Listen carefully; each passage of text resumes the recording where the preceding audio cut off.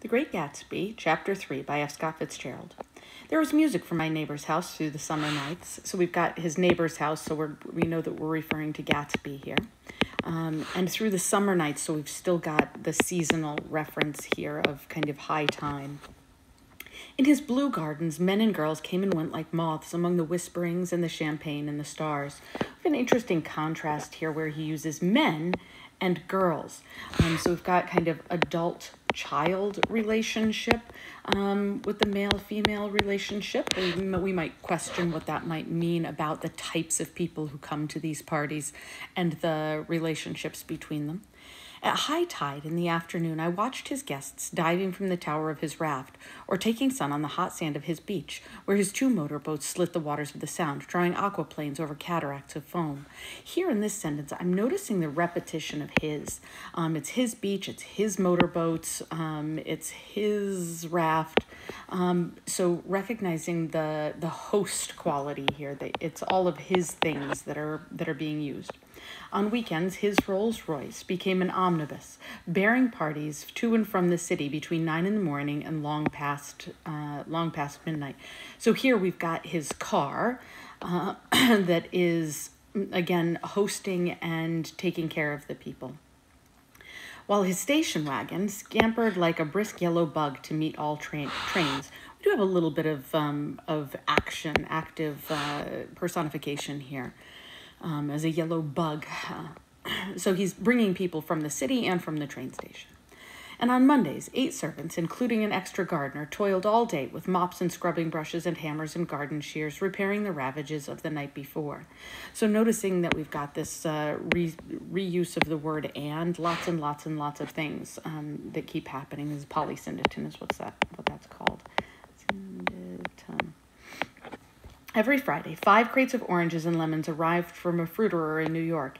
Every Monday, these same oranges and lemons left his back door in a pyramid of pulpless halves. So we've got that shift from plenty to garbage. There was a machine in the kitchen which could extract the juice of 200 oranges in half an hour if a little button was pressed 200 times by a butler's thumb. So we've got this idea of excess, of one person just to push this button to get all of the juice from these things. And we're going to keep that going, all of this idea of materialism and excess all the way through here. At least once a fortnight, a corps of caterers came down with several hundred feet of canvas and enough colored lights to make a Christmas tree of Gatsby's enormous garden.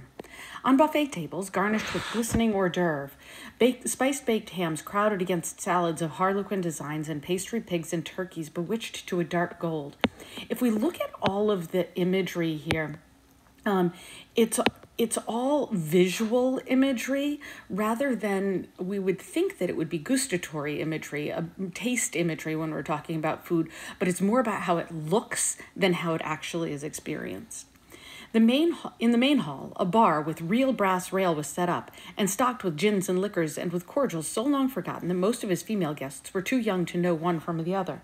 And so again, here we've got the idea of prohibition and how it actually prohibits absolutely nothing.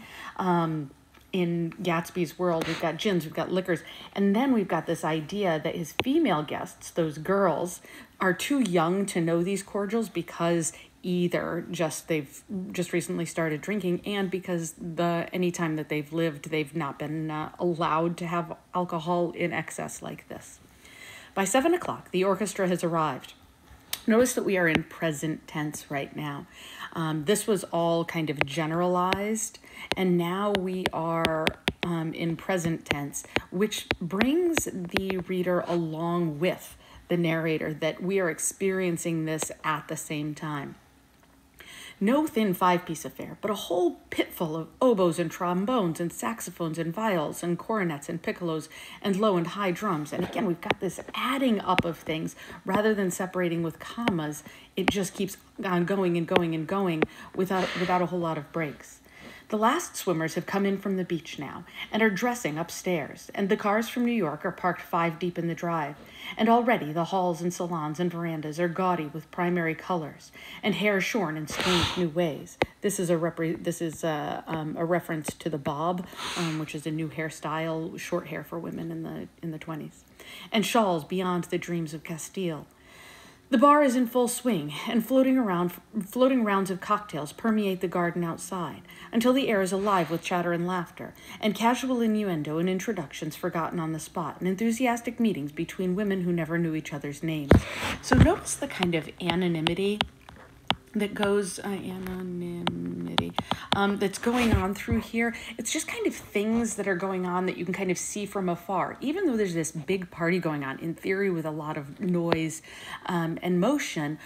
We're kind of experiencing it as a whole from an outsider perspective. But yet the lights grow brighter as the earth lurches away from the sun. Beautiful verb there. And this idea of kind of shoving us into a new realm. And now the orchestra is playing, we've got this repetition of now again, also reinforcing that we are in the present, is playing yellow cocktail music. And the opera of voices pitches a key higher. Laughter is easier by minute, spilled with prodigality, tipped out at a cheerful word. We've got these things like spilling of drinks. The groups change more swiftly, swell with new arrivals, dissolve and form in the same breath. Already there are wanderers, confident girls who weave here and there among the stouter and more stable, become for a sharp moment the center of the group, and then, excited with triumph, glide on through the sea change of faces and voices and color under the constantly changing light. So we've got this just kind of motion that's like a kaleidoscope, but it almost feels orchestrated, like the orchestra. Suddenly, one of these gypsies, in trembling opal, seizes a cocktail out of the air, dumps it down for courage, and, moving her hands like Frisco, dances out alone on the canvas platform. This is an allusion that certainly is worthwhile to look up. A momentary hush. The orchestra leader varies his rhythm obligingly for her, and there's a burst of chatter as the erroneous news goes around that she's Gilda Gray's understudy from the Follies. The party has begun. And so here we've got this idea of celebrity or almost celebrity, people expecting really fancy things to happen. I believe that on the first night I went to Gatsby's house, I was one of the few guests who had actually been invited. So now we're back to Nick and his perspective rather than us being thrown into the party. People were not invited. They went there. They got into automobiles which bore them out to Long Island, and somehow they ended up at Gatsby's door. Notice that this is kind of passive, that it's not like they want to go to Gatsby's, but somehow the quest for fun leads them there. Once they were introduced by somebody who knew Gatsby, and after that they conducted themselves according to the rules of behavior associated with an amusement park. So I want you to think about all of those amusement parks and what are the rules of behavior. There are people crying there. There are people, running around trying to get to the next thing. There are people laughing and having fun for sure, but there's always this kind of chaotic air. Sometimes they came and went without having met Gatsby at all. Came for the party with a simplicity of heart that was its own ticket of admission. So this is interesting, that this is how you get in, is that you don't care too deeply about anything. You can't be overly serious in order to be able to attend the Gatsby party. I had actually been invited. So now we have a short declarative sentence that brings us back to Nick and his moment. A chauffeur in a uniform of Rabbenside blue crossed my lawn early that Saturday morning with a surprisingly formal note from his employer. The honor would be entirely Gatsby's, it said, if I would attend his little party that night. He had seen me several times and had intended to call on me long before, but a peculiar combination of circumstances had prevented it. Signed J. Gatsby in a majestic hand. So we're remembering kind of that remote figure of Gatsby from the very, very end of the first chapter, where now we're starting to be reintroduced to him, and all we have is this kind of remote party and this very, very formal invitation. Dressed up in white flannels, I went over to his lawn a little after 7. So here we've got white flannels, which is real formal wear. And something that somebody from Nick's social class would understand as an expectation. Not necessarily the new fancy bobs and things like that. This is more kind of traditional dress. and wandered around rather ill at ease among swirls and eddies of people I didn't know. So again, we've got Nick not knowing what to do with himself at parties. Just like the apartment in the city, here again, he doesn't really quite know how to fit in. Last time he was uncomfortable, so he got drunk. It didn't work out all that well for him, and so let's see how this goes. Though here and there was a face that I had noticed on the commuting train. I was immediately struck by the number of young Englishmen dotted about, all well-dressed, all looking a little hungry, and all talking in low, earnest voices to solid and prosperous Americans. So here we've got differences between the old English and Americans, kind of thinking about what it means to be an American here. That these Englishmen are hungry. They seem to see Americans as prey in some way. And these Americans are solid and prosperous, as if there's something to be gotten from these people. I was sure they were selling something, bonds or insurance or automobiles. They were at least agonizingly aware of the easy money in the vicinity and convinced that it was theirs for a few words in the right key. So this idea of always looking for the next sale, this idea of money being exchanged at these places, not necessarily as a business proposition, but as a place to maybe network and try to get in somewhere. As soon as I arrived, I made an attempt to find my host, but the 2 or 3 people of whom I asked his whereabouts stared at me in such an amazed way, and denied so vehemently any knowledge of his movements, that I slunk off in the direction of the cocktail table, the only place in the garden where a single man could linger without looking purposeless and alone. And so here, this is interesting that they deny vehemently knowing the host, as if it would be bad to have some sort of contact with Gatsby. I was on my way to getting roaring drunk, so this is kind of a repetition of what was going on in the last chapter, from sheer embarrassment when Jordan Baker came out of the house and stood at the head of the marble steps. So here we've got Jordan, and Jordan's going to be important in this chapter. Leaning a little backward and looking with contemptuous interest down into the garden. So again, we kind of get that idea of her looking down her nose, which kind of goes with that raised chin that we saw in chapter 1. And the idea that she stands so upright that maybe she's leaning a little bit backward. All of this stuff kind of is characteristic of Jordan Baker. Whether or not I found it welcome or not, please excuse me, I found it necessary to attach myself to someone before I should begin to address my cordial remarks to passers-by. So here it's just it's more kind of necessity. It's not that he's really looking for Jordan Baker, but she's someone that he can kind of glom onto so that he's a little bit less uncomfortable. "Hello," I roared, advancing toward her. We get some of that awkwardness there, my voice seeming unnaturally loud across the garden. "I thought you might be here," she responded absently as I came up. "I remembered you lived next door to." She held my hand impersonally as a promise that she'd take care of me in a minute, and gave her ear to 2 girls in twin yellow dresses who stopped at the foot of the steps. So notice that she's also not overly interested in Nick, kind of saying hello, but she's responding to him absently, and she's impersonal. "Hello," they cried together. "Sorry you didn't win." That was for the golf tournament. She had lost in the finals a week before. So here's where we find out exactly what type of an athlete Jordan Baker is. So she is a golfer, which does become important. So if you can think about kind of the rules of golf, it's a solitary game. It's very much kind of working against yourself. It's what they call a gentleman's game, very much about honor and integrity. "You don't know who we are," said one of the girls in yellow, "but we met you here about a month ago." "You've dyed your hair since then," remarked Jordan, and I started, but the girls had moved casually on, and her remark was addressed to the premature moon, produced like the supper, no doubt, out of a caterer's basket. So there's again this inauthenticity that's going on here, even though Jordan does seem to remember these people who would assume that she didn't. All of this things like even the moon is something that Gatsby can kind of serve on a platter. With Jordan's slender golden arm resting in mine. And so here she is golden. That can certainly give us tan, but also this idea of heaviness, of value, but also kind of maybe going back to that glistening golden turkeys and things like that, that maybe it's a fanciness to be seen. We descended the steps and sauntered about the garden. A tray of cocktails floated at us through the twilight, and we sat down at a table with the two girls in yellow and three men, each one of us introduced to us as Mr. Mumble. Please note that this is just that Nick can't understand them, so he just he's calling them Mr. Mumble. "Do you come to these parties often?" inquired Jordan of the girl beside her. "The last one was the one I met you at," and the girl answered in an alert, confident voice. She turned to her companion. Notice that we're consistently hearing them as girls, that they are somehow young, maybe immature, maybe something else about them. She turned to her companion. "Wasn't it for you too, Lucille?" "It was for Lucille too."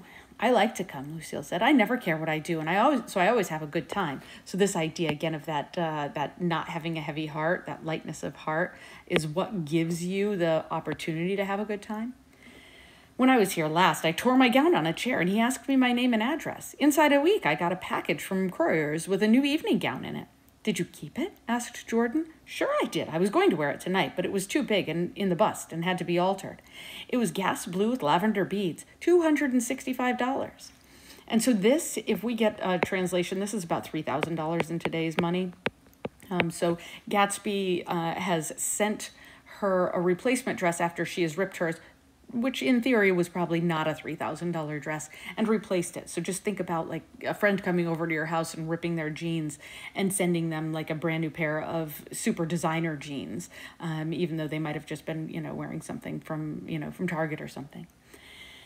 "There's something funny about the fellow who'll do something like that," said the other girl eagerly. "He doesn't want any trouble with anybody." Really important characterization here for Gatsby is that the reasoning that they are intuiting for him sending this gown is that if he doesn't want any bad rumors to be spread, he only wants good information about his parties so that more people will come, I suppose, or nobody will be angry with him.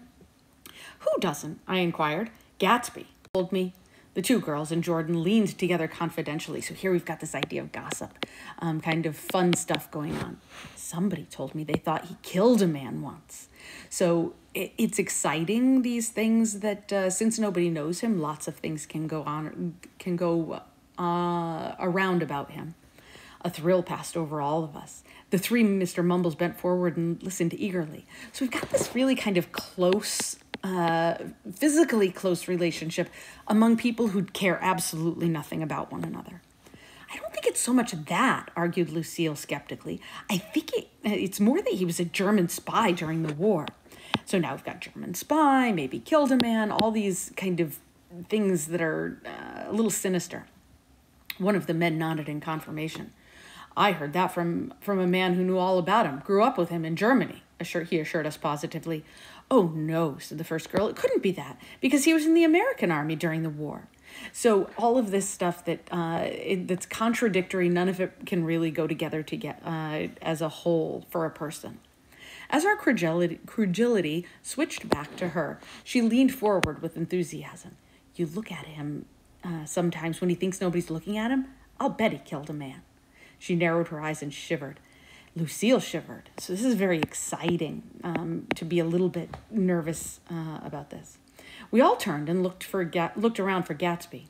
It was testimony to the romantic speculation he inspired that there were whispers about him from those who had found little that it was necessary to whisper about in this world. So he is somehow special. In order to be able to get this gossip, a lot of this stuff would just kind of be blah, blah, blah in most of these people's worlds. And notice this idea of romantic speculation. Nick used that word romantic to describe Gatsby in chapter 1 at the very, very beginning in those first couple of pages. So kind of this idea of unknown and things on the horizon. The first supper, there would be another one after midnight, was now being served. Again, abundance. And Jordan invited me to join her own party, who were spread around the table on the other side of the garden. There were 3 married couples and Jordan's escort, a persistent undergraduate given to violent innuendo, and obviously under the impression that sooner or later Jordan was going to yield him up to her person to a greater or lesser degree. So we get the idea of the person that Jordan is with is young. He's an undergraduate, so he's in college, so younger than Nick even.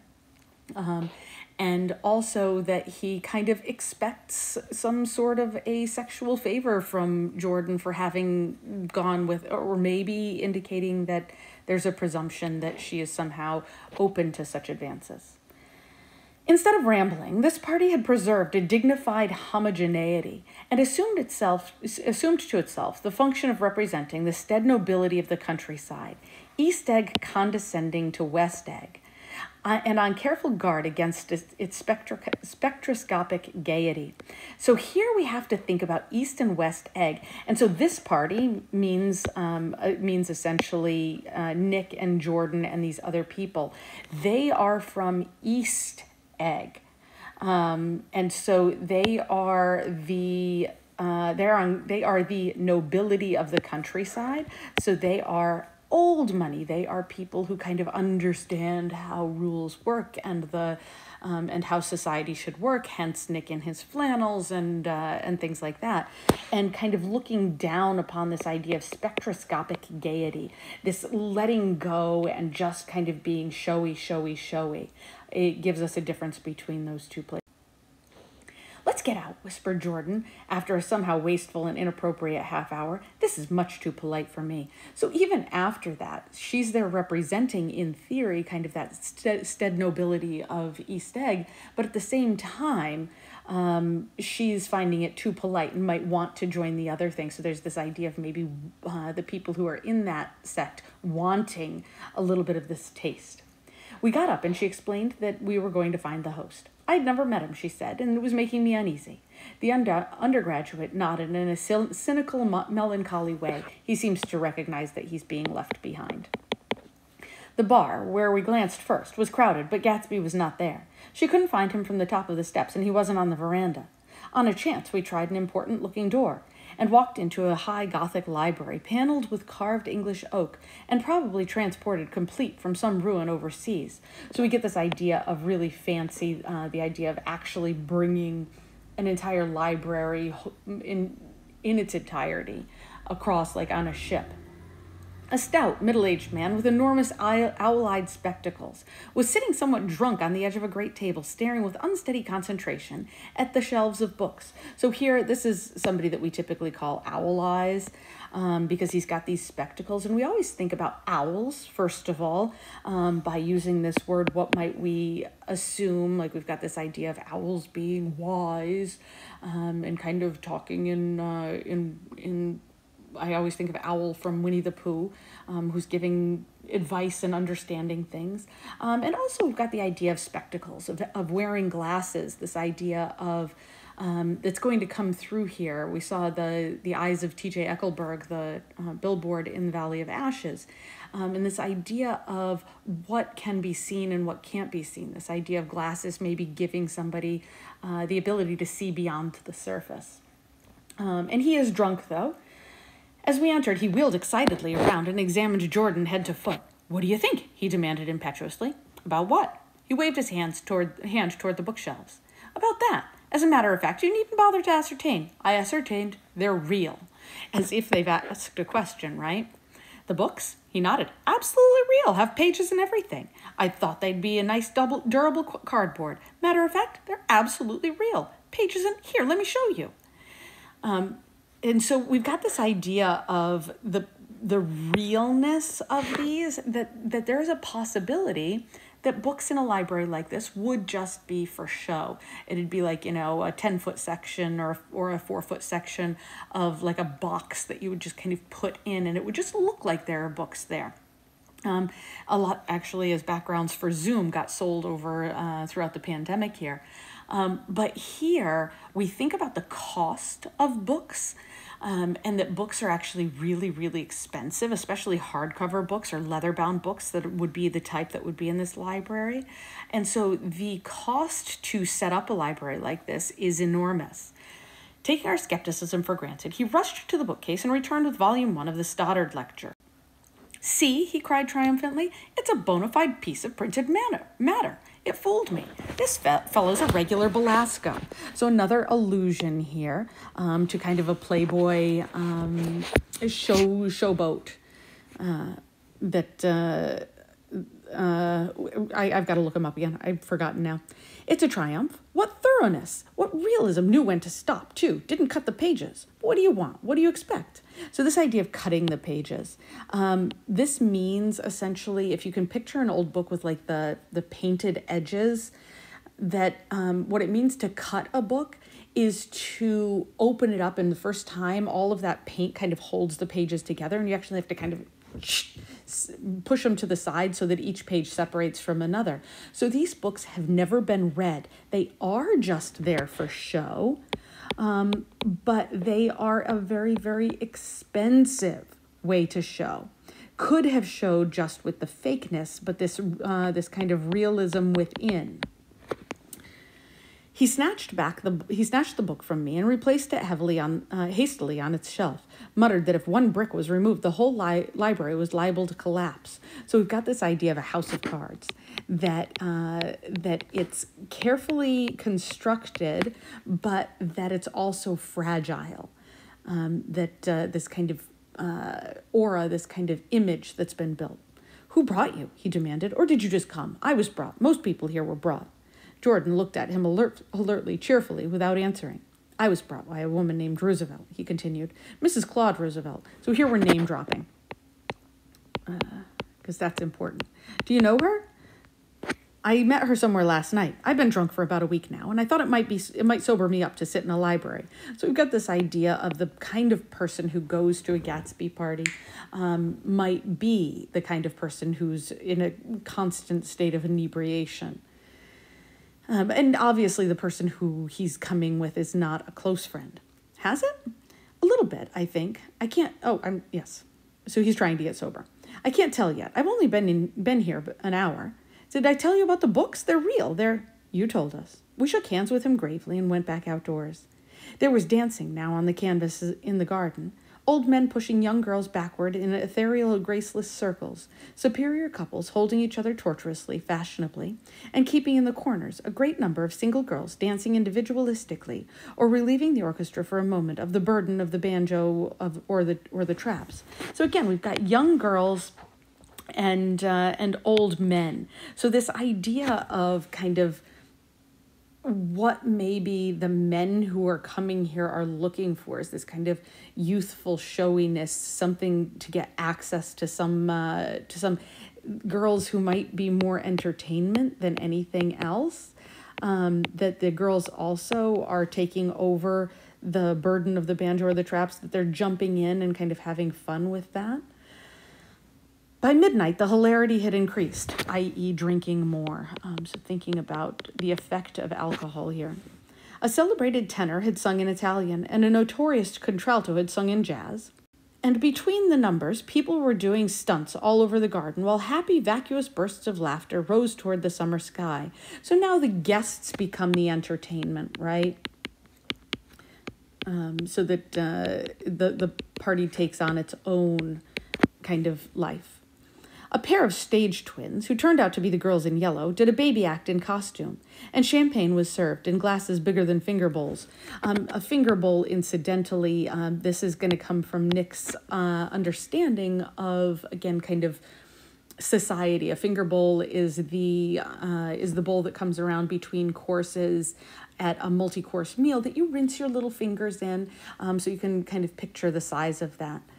And so we've got champagne in these huge glasses. Again, this idea of excess, but the comparative, the excess of just ostentatious wealth versus the stead nobility of using these bowls in a very kind of much quieter fashion.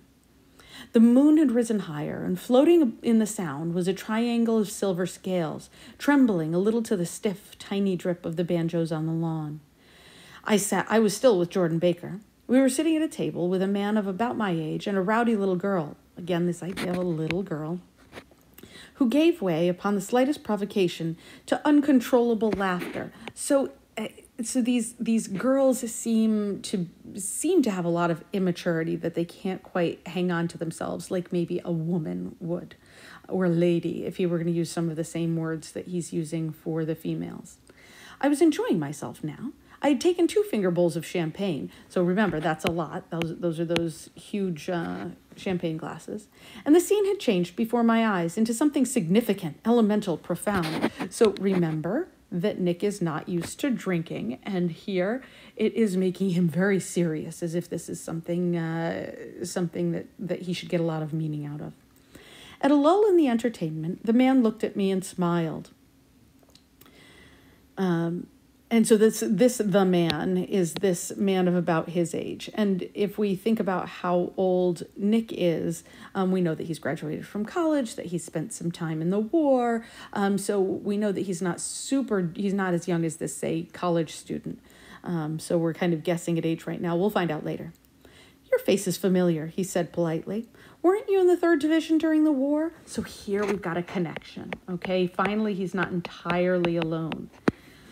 Why, yes, I was in the 9th Machine Gun Battalion. I was in the 7th Infantry until June 1918. I knew I'd seen you somewhere before.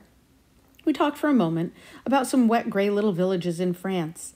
Evidently, he lived in this vicinity, for he told me he had just bought a hydroplane and was going to try it out in the morning. Want to go with me, old sport? Just near the shore along the Sound. What time? Any time that suits you best. It was on the tip of my tongue to ask his name when Jordan looked around and smiled. Having a gay time now? She inquired. Much better. I turned again to my new acquaintance. So you'll notice that he feels better now that he's not kind of lost, that he's found somebody that he can connect with. This is an unusual party for me. I haven't even seen the host. I live over there. I waved a hand at the invisible hedge in the distance, and this man Gatsby sent his chauffeur over with an invitation. For a moment, he looked at me as if he failed to understand. I'm Gatsby, he said suddenly. So here, this is our first actual introduction to Gatsby. So we need to kind of recognize that we met him just like Nick did, not knowing his significance, that he's just kind of blending into the party, that he's just kind of hanging out there, not orchestrating anything, but kind of nondescript, talking about the war. What? I exclaimed. Oh, I beg your pardon. Oh, I thought you knew, old sport. I'm afraid I'm not a very good host.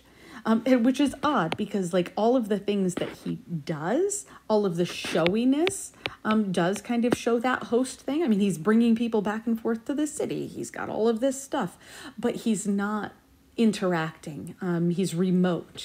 And that makes, so we've got this kind of duality of hosting as a function versus being a host.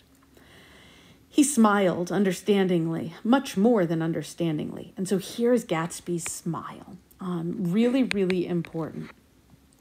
It was one of those rare smiles with a quality of an eternal reassurance in it that you may come across 4 or 5 times in your life. So we've got this idea of rarity. It faced, or seemed to face, the whole external world for an instant, and then concentrated on you with an irresistible prejudice in your favor. It understood you just as far as you wanted to be understood, believed in you as you would like to believe in yourself, and assured you that it had precisely the impression of you that at your best you hoped to convey. So this is like the perfect smile that makes everybody just feel good. Precisely at that point, it vanished, and I was looking at an elegant young roughneck, a year or two over 30. So if he's the same age as Nick, we've got this idea that Nick's right there around 30 also, whose elaborate formality of speech just missed being observed. So we've got this elaborate formality of speech. So he's throwing in these old sports and seems to be kind of trying really hard with his speech, but he's kind of pulling it off, but it's just on the edge. Sometime before he introduced himself, I got a strong impression that he was picking his words with care, so that he's trying, but not always succeeding, it seems. Almost at the moment when Mr. Gatsby identified himself, a butler hurried toward him with the information that Chicago was calling him on the wire. So if we're thinking about Chicago in the 1920s, you might be thinking about, probably should be thinking about gangsters, and all of the kind of underground that's going on in Chicago at this point. And here, Gatsby is getting a phone call from Chicago in the middle of the night. Clearly something important to be getting a phone call in the middle of the night. He excused himself with a small bow that included each of us in turn. "If you want anything, just ask for it, old sport," he urged me. "Excuse me, I will rejoin you later." When he had gone, I turned immediately to Jordan, constrained to assure her of my surprise. I had expected that Mr. Gatsby would be a florid and corpulent person in his middle years, so he assumes, which is interesting that he sees him as fat, and kind of, and florid would be kind of like drunk and kind of soft. And so this idea that he's seen him, but he's only seen the outline of Gatsby, even that outline didn't quite fit this, but this idea that somebody must be older and fatter in order to kind of have all this ostentatious wealth. "Who is he?" I demanded. "Do you know?" "He's just a man named Gatsby." I love this line because it gets to the heart of kind of the impersonalness that that we don't. Jordan doesn't really know him, even though she's met him a couple of times. Nobody at the party really knows him. He's just a man, and this kind of makes him less important. "Where's he from, I mean, and what does he do?" "Well, now you're started on the subject," she answered with a wan smile. "Well, he told me once he was an Oxford man." And so we've got this idea of possibly having attended Oxford in England. But again, we've had all of these rumors, but this one actually comes from Gatsby. A dim background started to take shape behind him, but at her next remark, it faded away. "However, I don't believe it."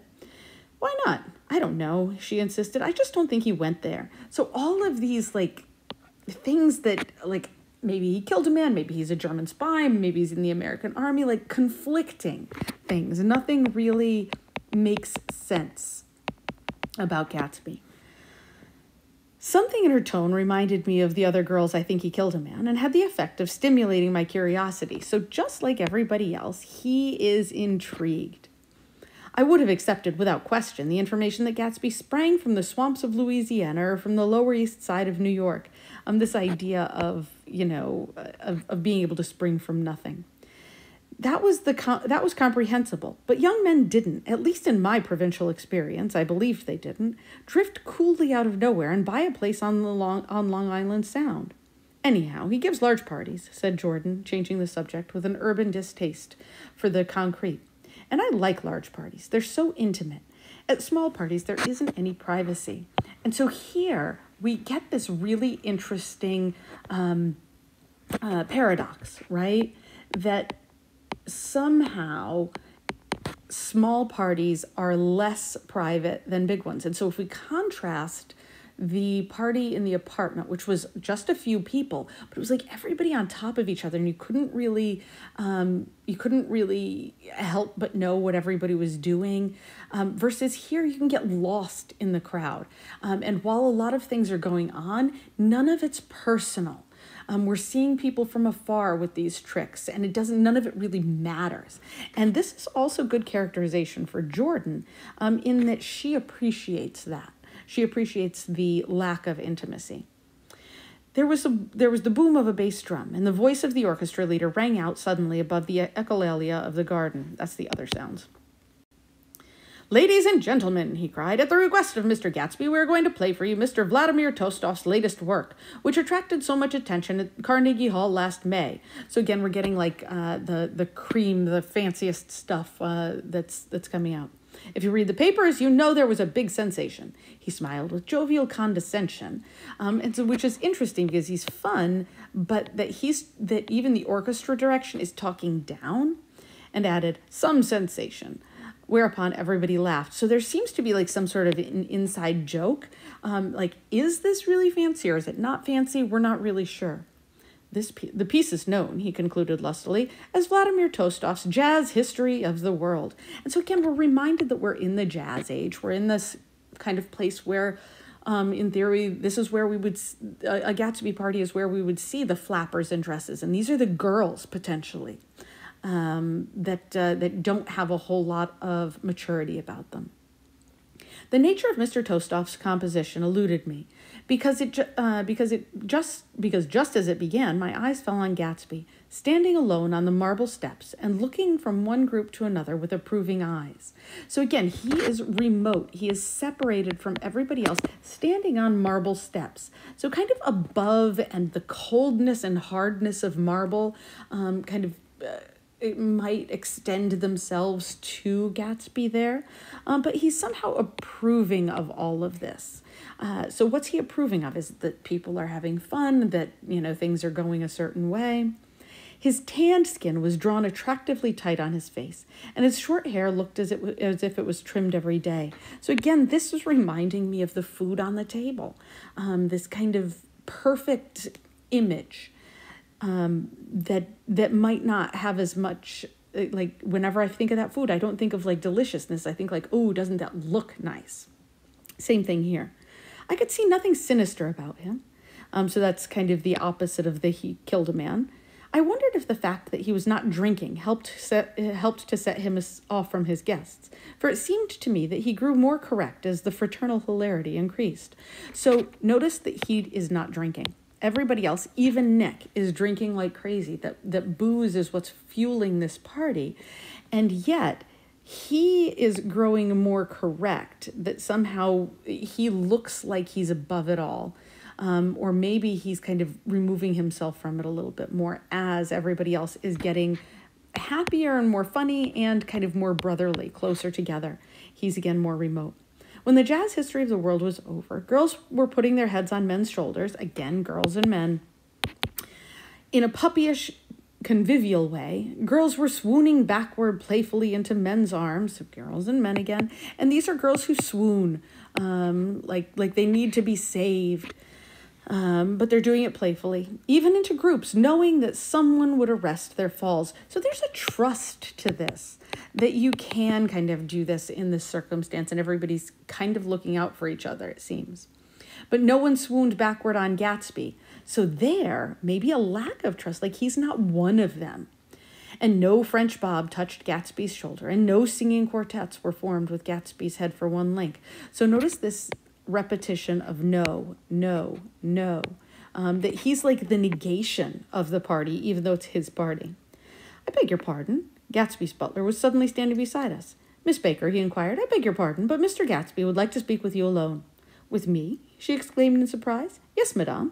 And that's where we'll leave off for now.